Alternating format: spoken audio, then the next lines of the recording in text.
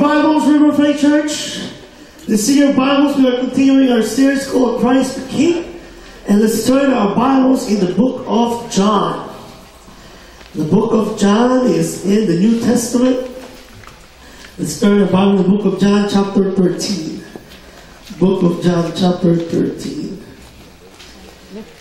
And we are continuing our series called Christ the King. Let's pray together. Father God, Lord, thank you, Lord, for an amazing week, amazing time. Lord, just an amazing life that you've given us, Lord. We pray, Lord, that you open our hearts, Lord, this morning. That we may truly understand, Lord, who Jesus is. Why is he the King? Why is he a different King? Why is he the King that was born in the manger? Why is the King that lived such a humble life? Why is he our Savior? Father, may be with us. Teach us your word as we lift up everything to you, Lord. And we pray this in Jesus' name. And everyone says, Amen. Amen. Last week we talked about the story of David. I kind of mentioned the story of David when David was running away from Saul. And he was hiding in the caves because Saul wanted to kill him. And he meditated and he just kind of think out loud and says, oh, how I wish I could have this fresh water from Bethlehem. Unfortunately, his men heard him. And the Bible says that they even broke enemy lines just to give him a glass of water. Can you imagine the kind of admiration they have for their king? He was just thinking out loud. He wasn't really commanding them that, hey, you should risk your lives and get me a glass of water. He was just thinking to himself, man, how I wish I could have this fresh water. And his men, knowing that his word means so much, they risked their lives. They broke enemy lines and get this water. When they give it to David, David says, no, man, I cannot drink this. I have to honor you, or I have to bless the Lord for you guys. You risked your life just to give me this drink. Imagine a king supposed to be like that. Can I hear that? A king, when a king says something, it is, you can take it to the bank. It is all authoritative. It is something that you can say, oh man, if the king says it, then I have to follow because the king said it. That is our idea of what a king is. It's royalty. King is the greatest person, in the kingdom. Whatever the king says, of course, everybody's going to follow. It's the same thing with King Nebuchadnezzar. When he says, I'm going to put up an idol, and when I, play Michael Jackson, and you hear that, oh, then everybody's going to bow down and worship this idol. And only 3 people stood up to him. They said, oh, no, we're not. You don't like Michael Jackson. We're like 50 Cent. But King says, whoever disobey me, this is what's going to happen. That's what the king is. But the story that we're going to talk about today, we're going to continue with this series called Christ the King. Say, Christ the King. Christ the King. Say, Christ the King. Christ the The Bible says, when the wise men were looking for Jesus, they asked King Herod, where is the newborn king? Say, King. King. Where is the newborn King of the Jews? We are here to come and find him and worship him. And King Herod got so insecure and says, what king are you talking about? I am the king. And so, he tried to kill him, tried to, look after him. The Bible says that Jesus is king. But last week we talked about what is a king doing in a manger? How come a king is born in a manger where there's no even room in the inn? And today we're going to talk about the king washing feet. How many of you been to a spa? How many of you love that, right? I never thought, your feet can lose weight.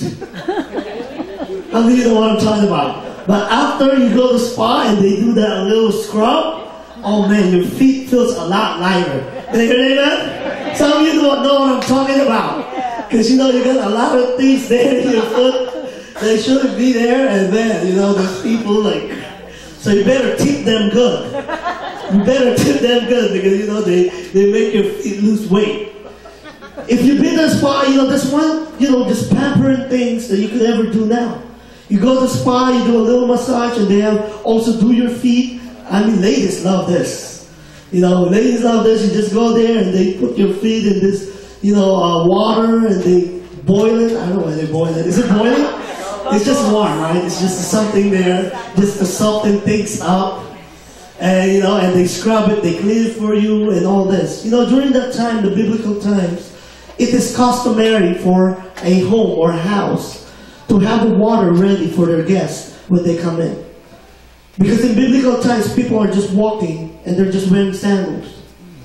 They don't have BMWs, they don't have Honda Civics, they don't have none of that. So they're traveling, their feet are all dirty. And so when you are hosting a person and they come to your house, it is customary. It is their show of their hospitality to make sure they're very rich. They have actually slaves that they can wash their feet for you. But if there's regular home, there's water there, and make sure that they wash your feet. And that is just a custom during that time. And usually the people that wash your feet are people that are really just the slaves. The lowest in the household. That's your job. You wash your feet. Now, man, you get a lot of tips for washing feet.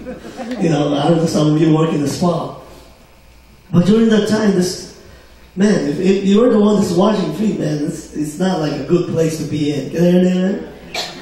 So the question is now, what in the world is a king doing washing people's feet? Why would a king wash someone else's feet?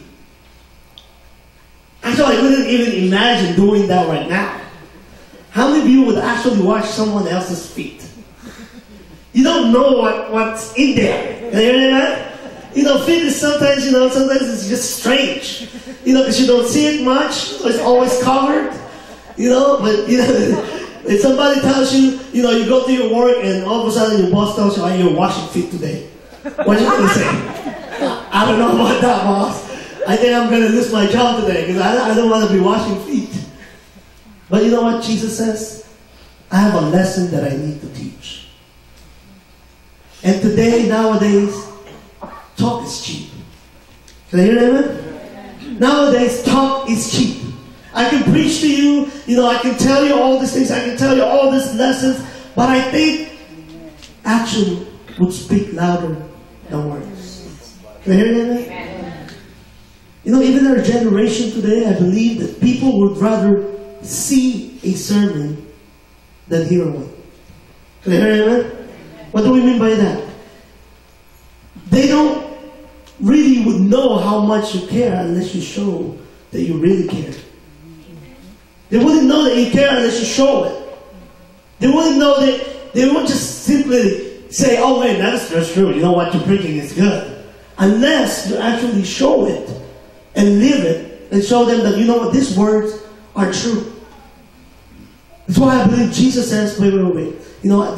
I'm about to die.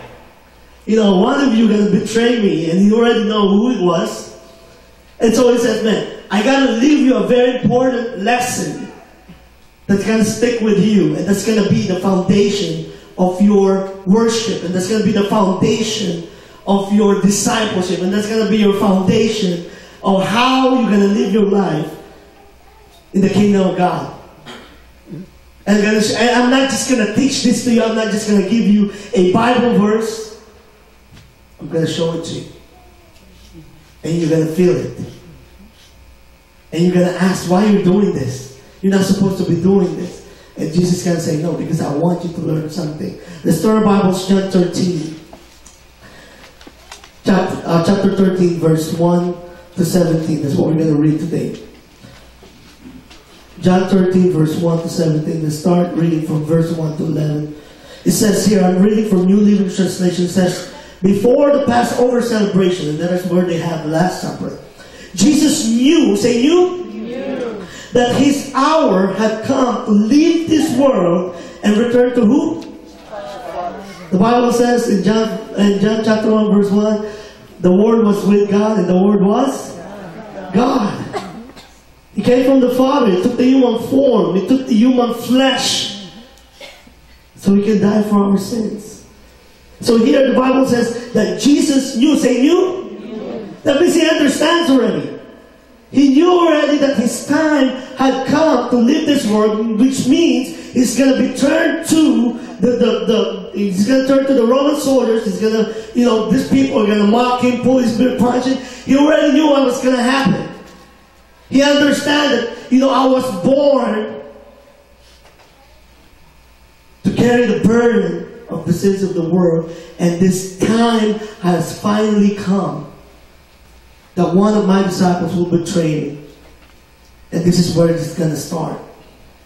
That I'm going to carry the sins of the world. Jesus knew that already. And look what it says. He had what? Say love.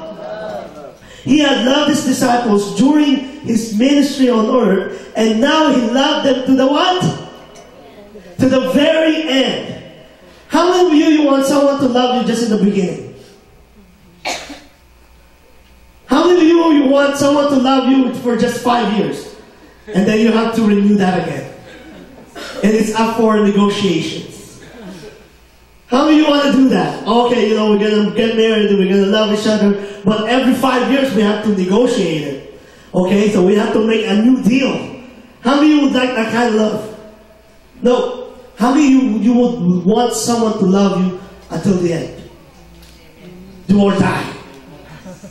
Stick with you forever. Can you hear that, man? That's the kind of love we're looking for. Can you hear that, man? The Bible says that Jesus loved his disciples, and he did not just love them when he had a use for them. He just loved them because he wants them to do what he wants them to do. He loved them from the beginning. And here it says, he loved them to where? To the very end. And you know what? That's the kind of love that Jesus has for us. Can I hear that, amen? Can we give a hand to our Lord and Savior Jesus Christ? If you've never felt someone's love so much, some of you probably fell in love, with your spouse, and you're like, man, I can't imagine to have a kind of love like this. Try the love of Christ. Then that's how you really understand what love is. Can I hear an amen? Now, I'm not saying your love, that romantic love is not true. I'm not saying that.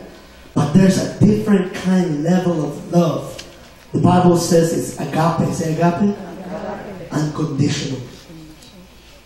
When Jesus loves you, Jesus doesn't love you just today.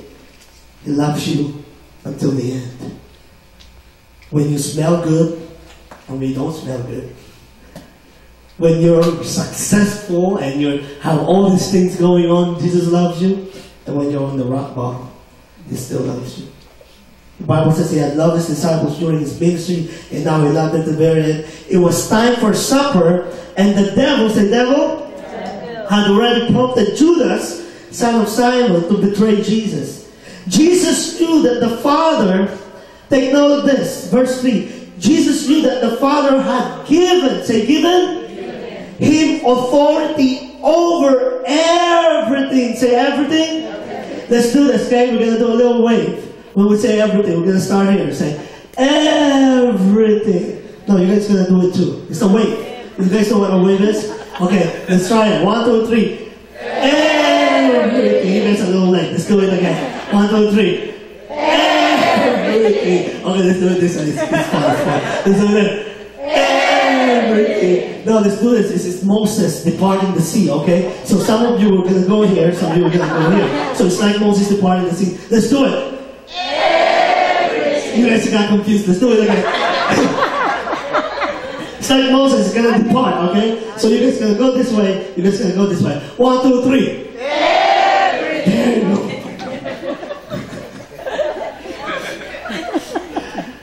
The Bible says that he knew already that the Father has given him everything.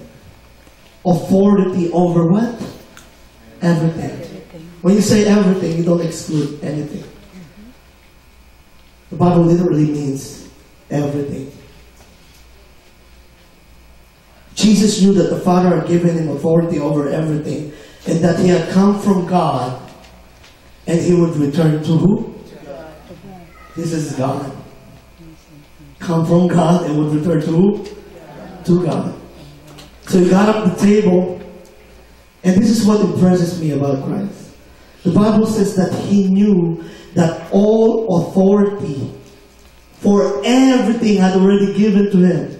That means he had authority over everything. That means you are now the man. You're the King and Savior of the Lord. You are the man. You knew already that the authority the Father has already given it to you. But still, look what Jesus did. Look what it says here. Verse 4. So he got up from the table. He took off his robe, wrapped a towel around his waist, and poured water into a basin. Then he began to what? Wait, Jesus. I don't think you understand. All authority has been given to you. You are the man now. Everything. Say everything. Everything. You are the man. All authority is given to you. Why are you doing washing people's feet? Why are you still going to go ahead and still wash your disciples' feet? Those people, give that to the workers, to the servants. Give it to somebody else. Man, you hold a very high position now. Can I hear an amen? You hold a very high position now. It's not fitting for you to be washing people's feet. But the Bible says, after he knew that all authority was given to him, Jesus got up,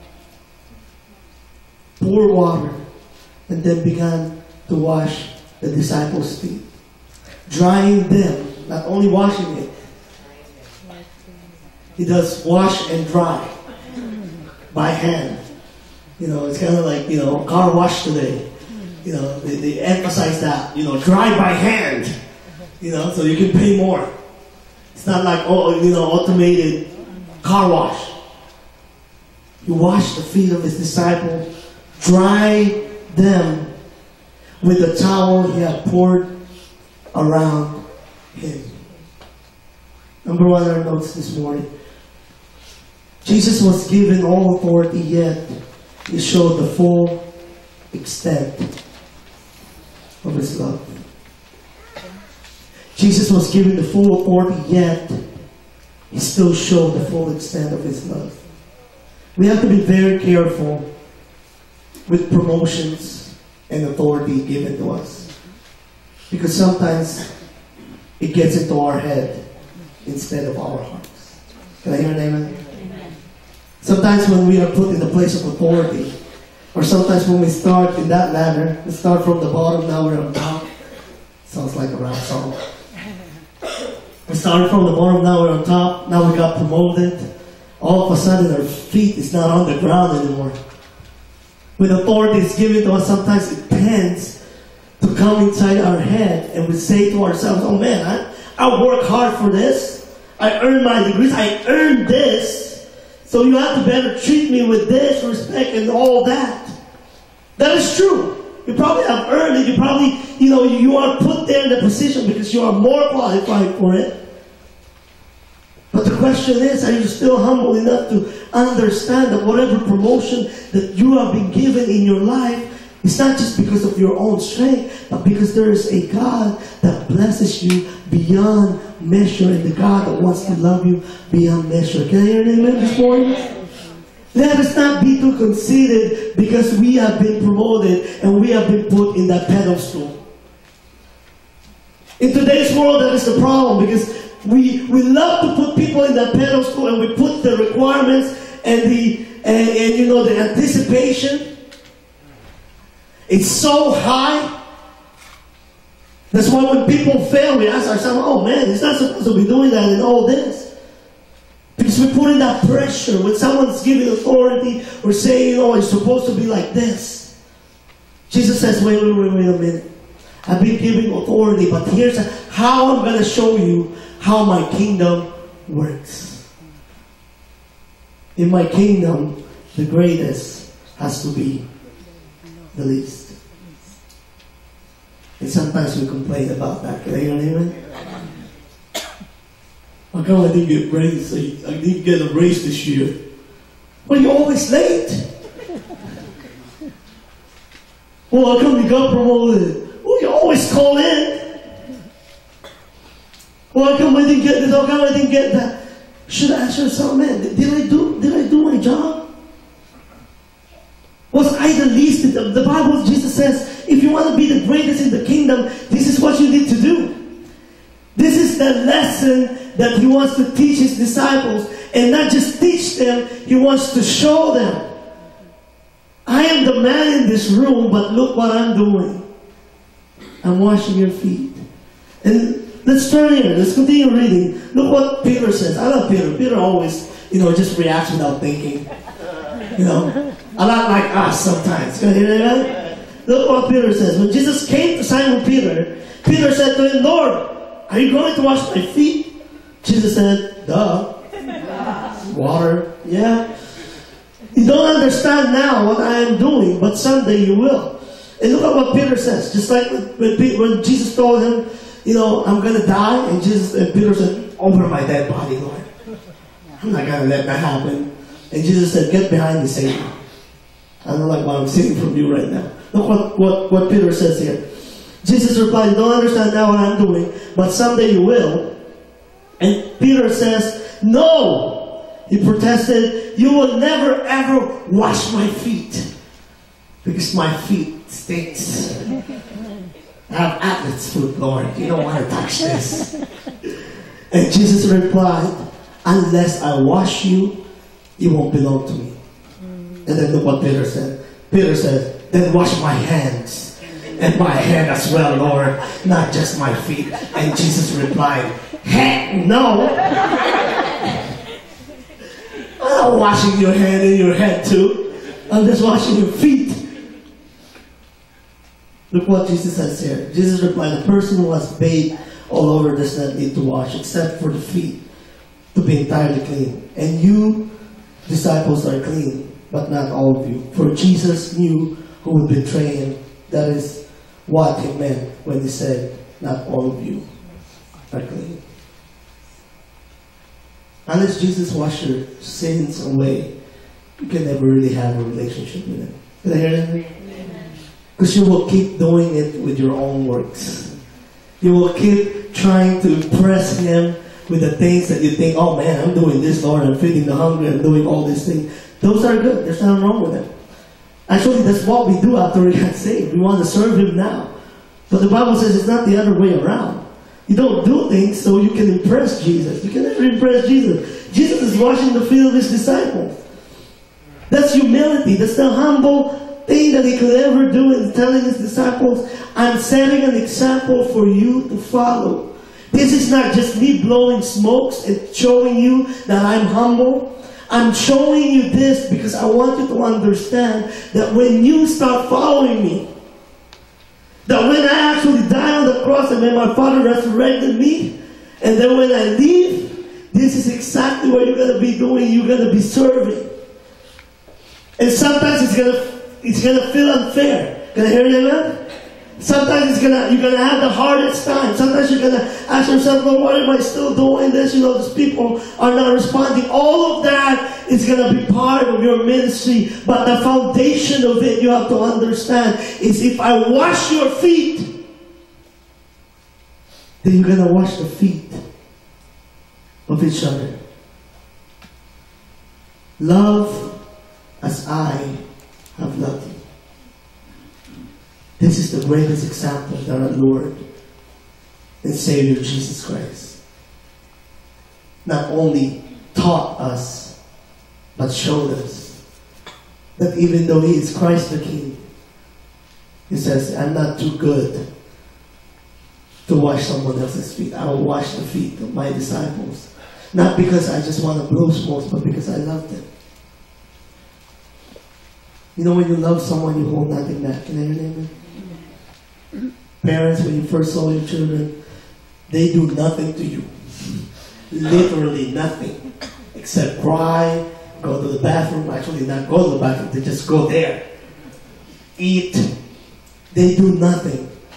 But there's one thing that you just tell yourself, man, I will give everything for this little burrito. They look like little burrito when they come out. And that is love. Can you hear me? Jesus says, I'm not holding anything back. If I'm washing your feet, And you're telling me now, Lord, you shouldn't be doing this. Guess what I'm going to do later? I'm going to die for you. I'm going to die for you. That is the King that we serve. Can you hear that? Amen. Can we give a hand to our King?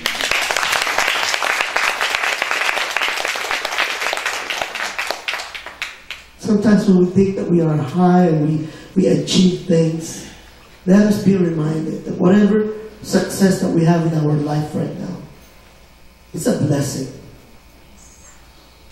Yes, we earned it. Yes, we work hard for it. But ultimately, it was God that gave us that promotion. And let us never be conceited and never says, I'm too good to do this now because I'm here. No. In the kingdom of God, everyone serves. Can I hear that?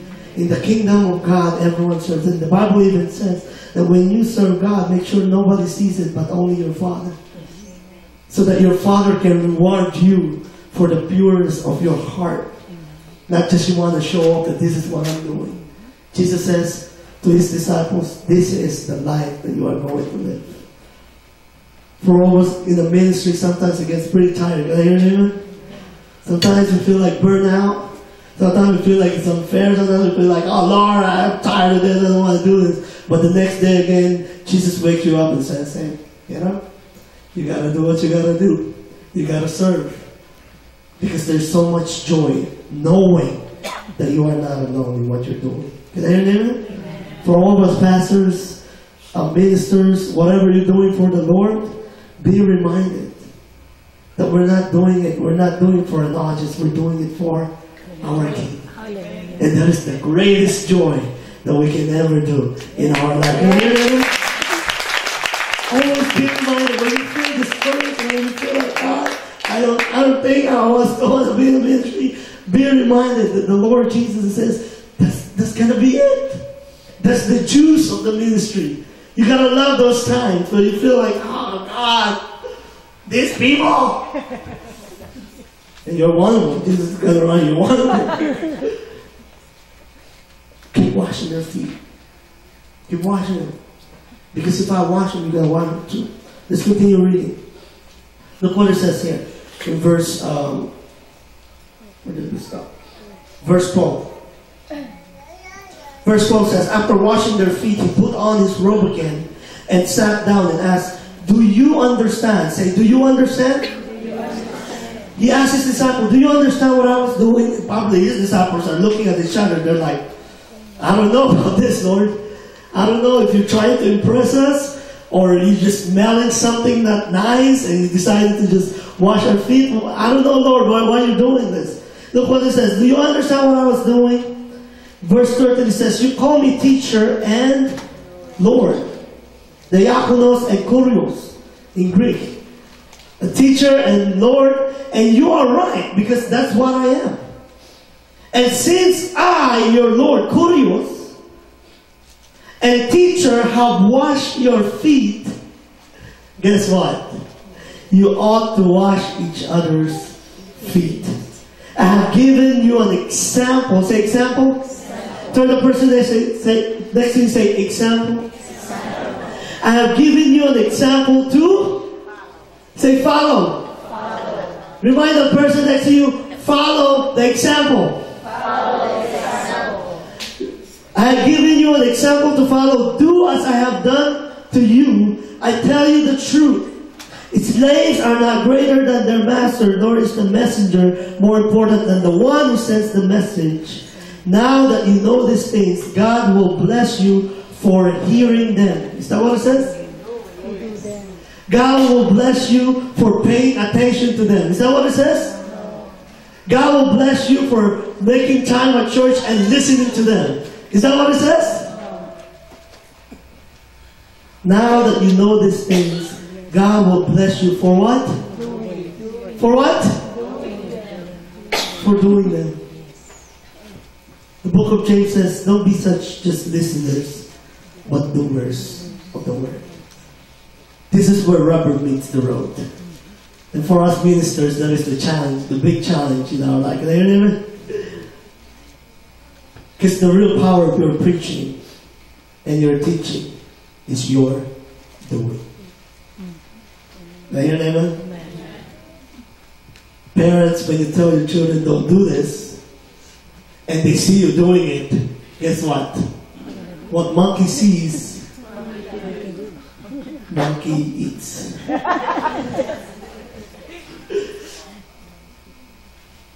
Our action will speak louder than our words. Jesus says, I didn't do this so you can just listen to it. I didn't say God will bless you just for paying attention to it. God will bless you when you do it. When you live what you preach. When you live, when you set the example, when you follow the example, and you do it and you live it in your life. Number 2 in our notes. Or before that, in Colossians 1:15, verse 17, look what it says here. Christ is the visible image of the invisible God. He existed before anything was created and is supreme. Say supreme. How many of you love that word, supreme? Does it just remind you of pizza? We talk about supreme. Supreme over what? What does the Bible says? The story that we're talking about now? Jesus knew that everything, the authority over everything is given to him. The Bible says that he is supreme over what? All creation. For through him, God created what? And in heavenly realms and on earth, he made the things we can't see and the things we can't see, such as thrones, kingdoms, rulers, and authorities in the unseen world. Everything was created through him and sounds like Jesus is a pretty important person to me. Can you hear that? Amen? Everything was created through him and for him. And yet, he washed the feet of his disciples. Look what it says there. Let's continue reading. Oh, look at what it says in second, in our point number 2. In Jesus' kingdom, humility is foundational. Can we serve God truly if we have pride in our hearts? It's hard. Can I hear an amen? Because the pride is going to battle. The Bible says that Jesus has to be sitting in the throne of our hearts. Our pride says, no, you're supposed to be sitting there. Because you earned it. You work hard for it. You deserve it. Those are the words. You know, we love to feed ourselves with those words. Oh, you earned it.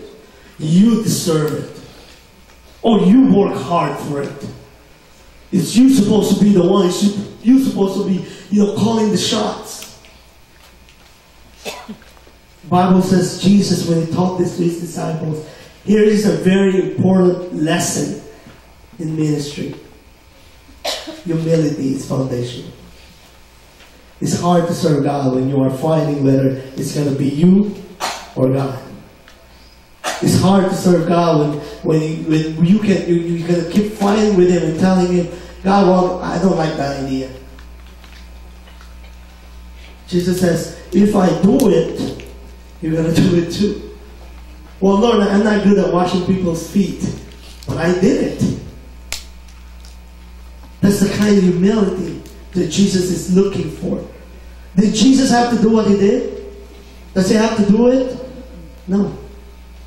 Nobody can. He doesn't owe them a foot wash. He doesn't owe them anything. But to show the extent of his love, he understands that his action will speak louder than his words to his disciples. So he wanted them to understand a very important lesson. Something that they can take in their lives. Jesus established a very important principle in the life of his disciples. I am the greatest, so if I did it, you have to do it too. If Jesus is really our Lord, and he's the one that we want to follow our example, sometimes we just gotta say, God, okay, I'm doing this for you. I swallow up my pride. God, it's for you. This is for you. If you did it, I'm going to follow it. You know, the problem sometimes, many leaders today, they lead by words and not by example. Can I hear an amen? Sometimes that's where we fail, even as Christians. That's how we fail. We are good in teaching, we are good in preaching, but sometimes our action doesn't match it. Let us be challenged today that Jesus himself set an example and says, you know what? I'm not just going to preach it to you. I'm going to show it to you.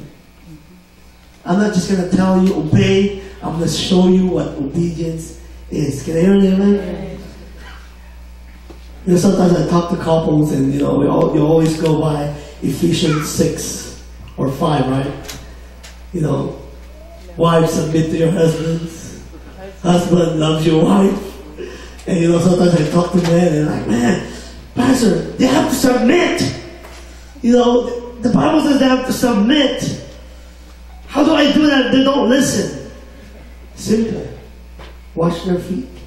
They can say, yeah, right? Simple. How can I get my wife to listen to me, Pastor? We always argue about Sally. Sally's sale. Okay, it's how we are slow. We always argue about Sally and all this, and we don't agree. And you know, every time I tell my wife to follow me because that's what the Bible says, you know, we always go back and forth, back and forth. You know, the problem is, you're preaching to her. Show her what the obedience is. You hear me? Amen. I see a lot of women like, keep it, Pastor. Keep going. Sometimes we fail on our preaching because it's not shown to us. And all of us fail to that. Can you hear me? Amen. Parents, husbands, wives, pastor, teacher, leaders. We are very good in teaching and preaching, but sometimes it's not in our actions. It always stuck with me. That's why I love the servant evangelism, because I've heard this quote. It says, don't just tell them about heaven. Give them a taste of it. Sometimes we are very good at telling people, hey, you're not going to heaven. You're going to hell. You know, you'll see you later. You know, your life is messed up, man. You need Jesus. You know, sometimes people get turned off because, you know, we always just teach. I always believe that if you give them a taste of it, I think they will understand it more. Can you hear me? When I came to know the Lord, it wasn't just a teaching. It was His love that I felt in my life. For the very first time, I felt so loved. Can you hear me? It was His amazing grace. It was His grace that allowed me to understand that even though in my sinfulness, He loves me. He does not condone or support my sinfulness, but He loves me so much that He wants me to be away from it anymore. And He says, no more. Have you noticed that when Jesus healed someone, He says, sin no more. Christ says, I love you so much, don't do that anymore. It was His love that captivated my life, that allowed me to fall in love with Christ. Can I hear an amen? Am I the only one in this room this morning? Am I the only one in love with Jesus? All of us have experienced this. It was His love. It wasn't just the preaching. It wasn't just that pastor that night that just preached the word. No, it was real. I felt it. I lived it. I received it. The forgiveness and the love of God. And that is the love of Christ. It's not just merely words. It's true in our hearts. Can I hear that? Let's give a hand to our God as He goes to this. Verse 16 to 17 says, I tell you the truth, slaves are not greater than their master, nor is the messenger more important than the one who sends the message. Now that you know these things, God will bless you for doing them. Lastly, close with this. No one is greater than the king. Therefore, what the king does, the people must follow. The hardest struggle in our Christian life is our obedience to God. Can I hear anyone? I've been told before, Pastor, if you really want to be a pastor, you gotta have full submission to Christ. You gotta have full submission. And I was thinking, aren't we all supposed to be doing that? Is it just the pastor supposed to have a full submission? Jesus says, if you want to be my disciples, and this is a parable, in hyperbole, He says, you gotta hate your father, your mother, your brother, your sister. Now, He's not suggesting you hate them, Because some of you already do. But he's saying, you cannot love more than anyone or anything else more than you love me. If you're going to love me with all your heart, with all your soul, with all your mind, with all your strength. Because the love that I give you is the same thing. I don't love you just on Sundays. Imagine if God just loves us on Sundays. Man, this church will be packed all the time. Right? Because God's just going to love me Sunday, and tomorrow I'm not going to be loved anymore. God loves us every single day. And that is something that we should be thankful for. Can I hear an amen? Let's give a hand to our God. God loves you every single day. Actually, turn the person next to you and say, God loves you every single day.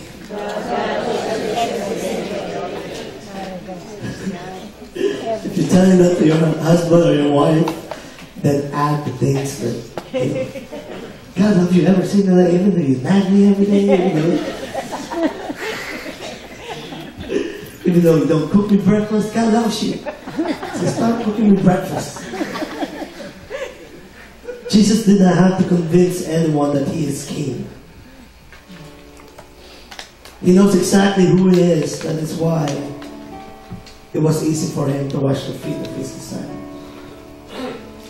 The verse that we talked about last week says, do not try to impress others. If you know who you are in Christ, you don't have to say a thing. Because you know who you are in Christ.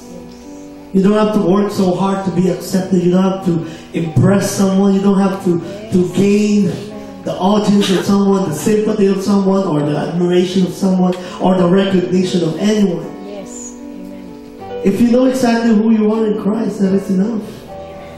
And that speaks for itself. The Bible says that we are forgiven. I know that for a fact. Yes. And even if the devil, giving you all this guilty feelings and all this is telling you, man, you're not good enough, you're this, see what you did again, all of this. Just tell him, I know who I am in Christ. Jesus knew who he was. He knew he was king. He knew when he come back, the second time, the second coming, he's going to be king riding in clouds with the heavenly host. Jesus knows, he says, I don't have a problem. I don't have, identity crisis.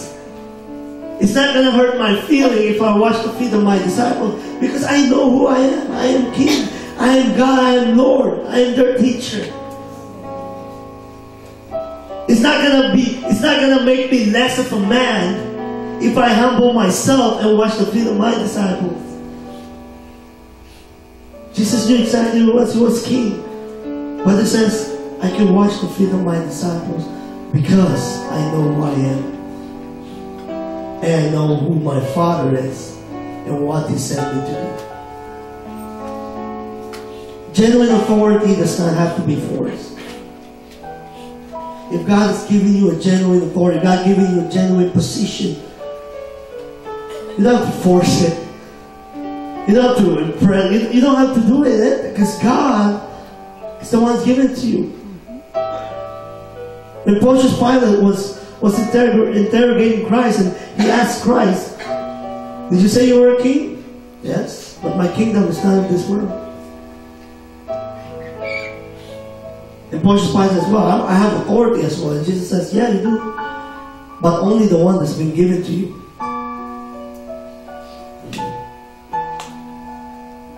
Jesus says, I know exactly who I am.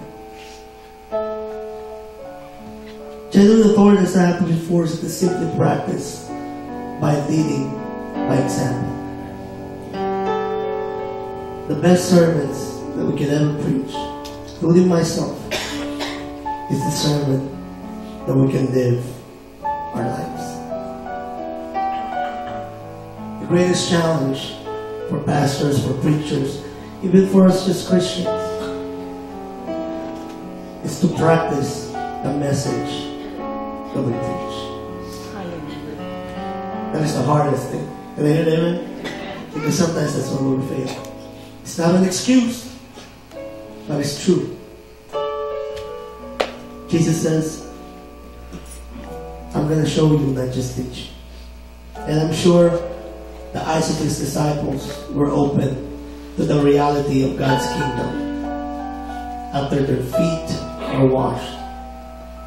And I'm sure their lives were never the same after Jesus washed their feet. And later that night, they saw him took a beating. They saw him carried a cross. They saw him crucified on it. They saw him die on the cross. But after 3 days, he rose again, just like what he said he would do. We love Jesus because he doesn't just preach. He showed it by his actions. He showed it by his love. Can I hear that? Let's give a hand to our God this morning. So I ask the ushers, the worship team to come forward. Let's pray, Father. Let's pray together. Father God, we thank you.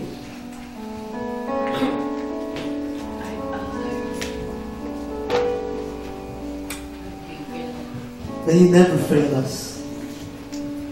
They're always true to us.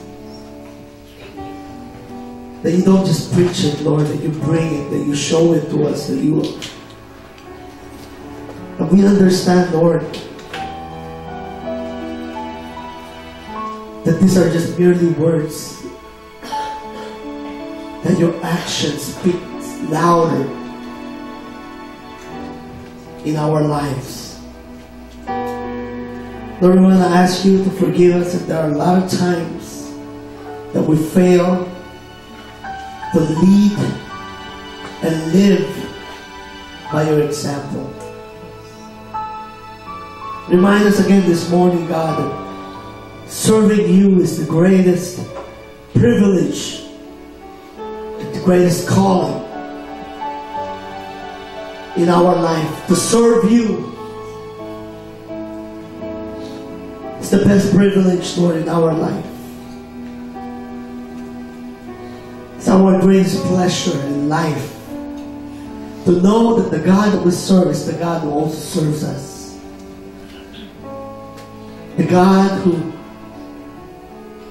came down and took the human flesh. Show us humility, kindness, love, and compassion. Maybe some of us here today, you're saying, that's the kind of Lord and Savior that I want in my life. You know what the Bible says? In Romans 10 it says, if you confess with your mouth that Jesus is your Lord and believe in your heart, the Bible says that you will be saved. And it's not just your mere words, it's the sincerity of your heart. If your eyes are open and your heart is open this morning, you're saying, I want Jesus to come in my life, in my heart. Pray this prayer in the privacy of your heart. Lord Jesus, I admit that I am a sinner. I know that I offended you in many ways, God. Please forgive me of all my sins. I thank you for your love and your compassion. I thank you for dying on the cross for my sins. You were buried after 3 days, but then you rose again. So you can give me eternal life. Lord Jesus, today I surrender you my life. I want you to be the Lord and Savior of my life. The Bible says that it is not just the words that we speak, it is the sincerity of our heart. Let's put our faith in Christ, because He's truly our Lord and Savior, the only begotten Son of God. Lord Jesus, thank you for this morning. Thank you for reminding us that we are not serving man, but we are serving you. And what you desire for us, Lord, is your obedience and our submission to you. Father, we thank you. We love you because you first loved us. As we pray, we ask this in Jesus' name. And everyone says, Amen. You know what? I can't pray for